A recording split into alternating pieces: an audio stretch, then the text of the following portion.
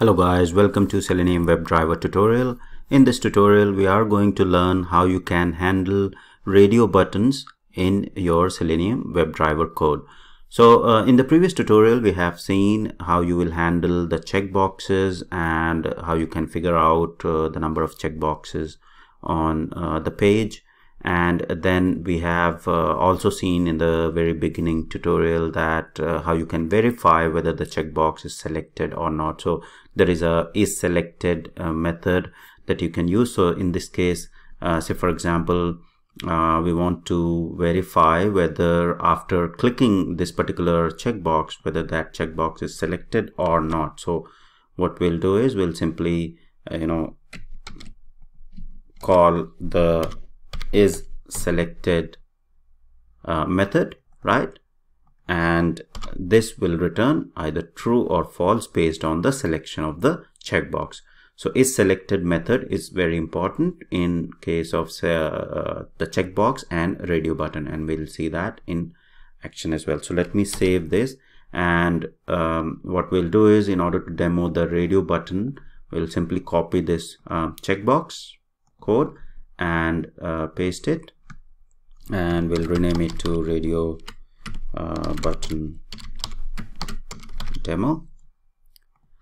All right, and now what we'll do is we'll use another website in this case. So if you go to this particular website, singaporeair.com, you'll see there are 3 radio buttons. Okay, so why I'm using these, the actual sort of website wherever possible, just to show you the real applications that will be available to you when you are actually doing testing, and how you can handle, because all the test websites are coded in very simple way. You will find all the ID and the unique locators very easily. So when you browse through these websites and try to work on these websites which are actually in production, then you'll find a lot more information and you'll find a lot better learning as compared to just practicing on the demo or test website.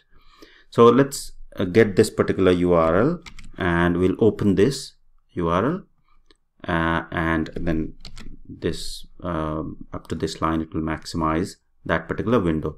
So we don't need this actions in this case, because if you see that the radio buttons are pretty higher up, so we don't need to scroll. So I will be removing that code, and we'll be covering more on actions class later. So now similar to checkboxes, what we have to do is we simply have to first find the locator for the radio button. So I'll remove all that code. So to find the locator, you simply, if you just right click on the radio button, click on inspect element, and it will highlight that particular radio button, right? So you'll see that it has the ID, book flights, the value, and the name as well, right? And if I go to the other radio button, you will see the other one has the unique ID as well, okay, and the name as well. So book flight radio, and what is the name for this one?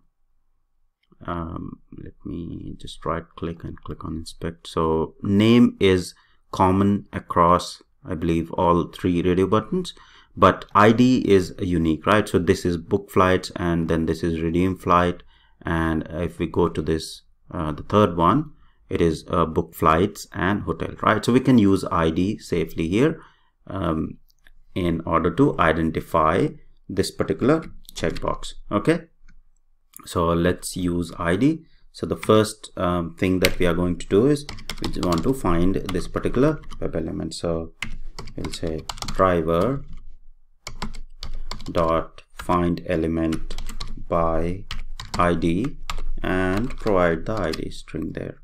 Sorry, so we'll simply provide the ID. Okay, and now let's store it in the web element variable. So if you see, the return type is web element, so we'll say web element, and we'll store it into the radio 1. This is the first radio button, right? So we'll store that into the radio 1 variable, which is of web element type.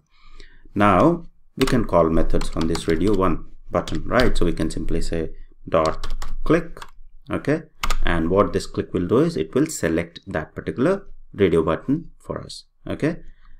Then after clicking, we want to verify whether the button is already selected. So what we'll call, which method we'll call, we'll say radio 1 dot is selected, okay. And now what this is selected will return, it will return either true or false based on the selection. So let's print it on the screen and see that after the selection what whether the selection has been successful or not, okay.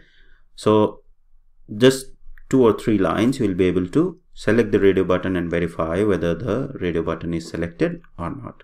Let's run this code and see that it works all fine. So don't worry about this error, it's the old error. So I'm not using the driver close, that's why.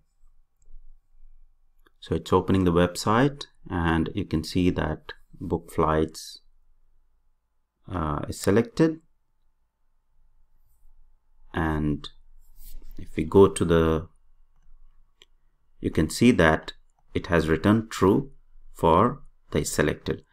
One thing I want to check is if I go to this particular website, I believe this book flight is by default already checked, right? So when we click on it again, so let me reload it. Yeah, so this is by default checked always, right, when the page loads.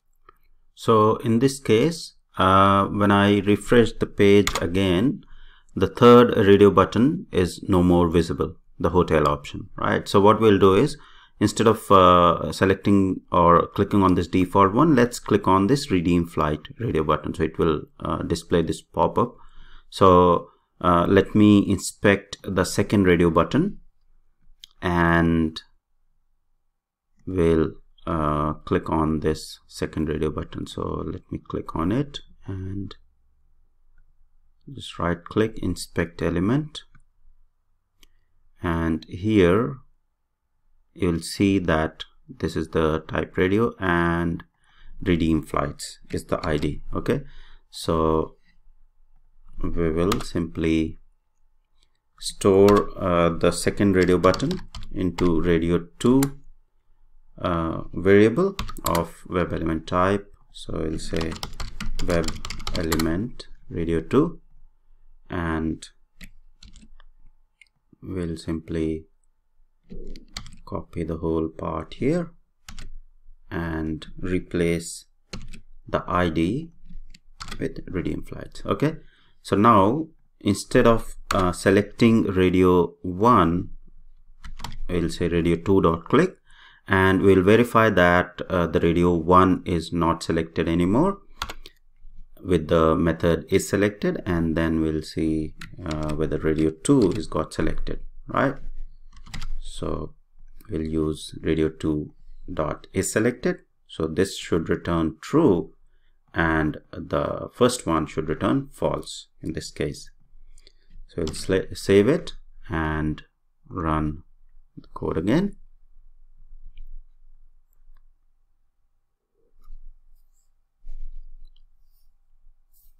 So it should, this time it will click on redeem flights. You can see that it has clicked on redeem flights, okay, and this login pop-up came up. Let's go to the console, and now you can see radio 1 is selected, return false, because radio 1 is no more selected because we clicked on radio 2 once we launched that particular page, and then radio 2 is selected, return is selected method for radio 2 return true. So this validates that radio 2 got selected successfully.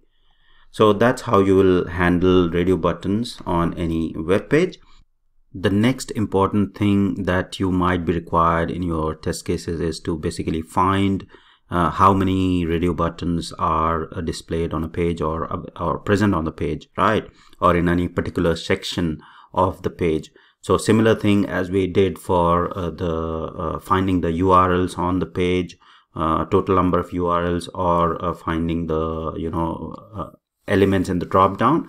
So similar concept you can utilize in finding the total number of radio button in a particular section or on the total page. So for example, what you need to do is, there is a method that we have seen, that find elements, and when we say find elements, it will return the elements that match that particular locator. So first thing is to basically find all the elements of that type, is to find the common attribute or common locator that is common across all those type of web elements. So for example, in this case, you have these two radio buttons. So what we have to do is, we have to first identify what is common across these two radio buttons, okay, that are visible on this particular page. So if you just right click and inspect the radio button, you will see the type radio is sort of common, okay. So if we simply write an XPath, something like at type is equal to radio, and hit enter, sorry, it is single quotes here, yeah, and we'll change it to single quotes and hit enter. So you'll see that it shows 5, 1 of 5, but there are not 5 radio buttons that are visible on this page. So there might be 5 which might be hidden or something, which would be available when you click on, say for example in Redeem Flight, you clicked on it and you'll see there is another radio button. Similarly, there is other radio button that might be hidden on the page. So in this sort of scenario, what you need to do is, you need to basically look for the section that you are looking for, or say for example in this case these two are visible, so you can simply inspect these two radio buttons and see what is common among these two, okay. So here you can see that name book flight radio, okay. If we just copy this particular name and try to find this book flight radio, right, so you'll see just 2 of them are selected, right. So these 2 are the radio buttons that are visible and selected, right, or available on this page. So you can use this locator. So you can simply say, I can write an XPath, so / and then we can say star, and so this name, so we'll say at the rate name is equal to book flight radio, right, and hit enter. So you'll see that 1 of 2 got selected. So basically this is the locator that is common between these 2 radio buttons. So what we'll do is, we'll simply use this locator. So we'll say driver dot find elements this time, right. So we'll say find elements by XPath. This is XPath for the radio button, and we'll paste the XPath.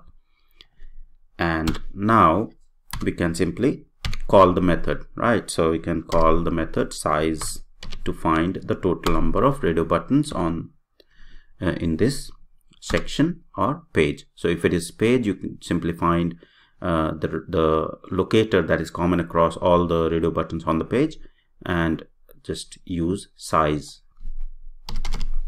method for that, okay, and I'll print it on the screen.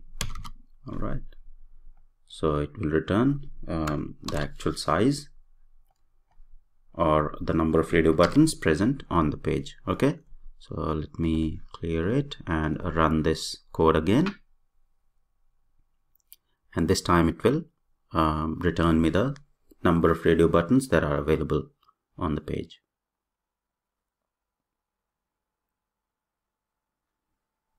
So it should return 2 radio buttons, okay. So let's go back, and you can see that 2 radio buttons are available on the page. All right, so that's how you will handle the radio buttons, or verify the selection and deselection of the radio buttons on the page, and also find the size of, or the number of radio buttons present on the page.